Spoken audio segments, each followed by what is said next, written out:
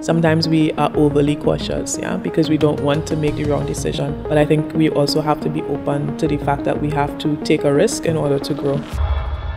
I am Sherry Ann Timke, and I am the material developer for ContiSeal tires. I deal with the non-conventional side of the tire. So ContiSeal is the material that we actually put on the inside of the tire, in the inner liner, to basically help protect it from punctures. So it's a self-sealing surface.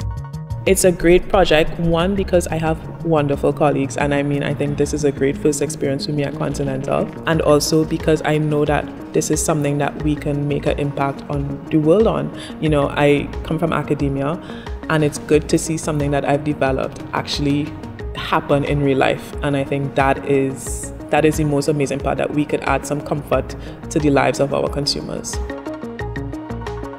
I come from Trinidad, and my mother lives in Trinidad, and Trinidad is a developing country.